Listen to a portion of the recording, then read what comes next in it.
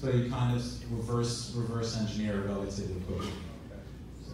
When you have to start a business, at what point would you say that you should go into the media? Because a lot of times when you're starting up a company, you're continuously growing. So you don't want to necessarily go in the media that fast because you want to be able to take in the work that comes in and right, to be able to scale because they're business model. So I would push back, Alex. I would say it has nothing to do about your company or your product or your services. The goal is to position you outside of your company. I know you have a social media admin company, right? So I would position you, forget your company, I position you as a social media expert.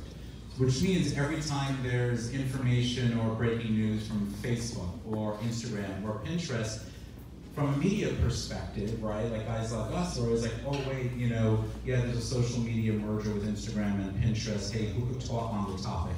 Oh yeah, this guy Alex is an expert in the space, right? So that's how you're branded, that's how you're positioned. So your company's secondary, and on the bottom, on the lower thirds, you know how they say, you know, CEO or whatever, more important, you come first, your brand comes first, your expertise comes first, and then on the bottom is that like nice light branding, and that becomes 10 times more powerful than actually you going on air and actually just talking about your company. Because most people don't care about that.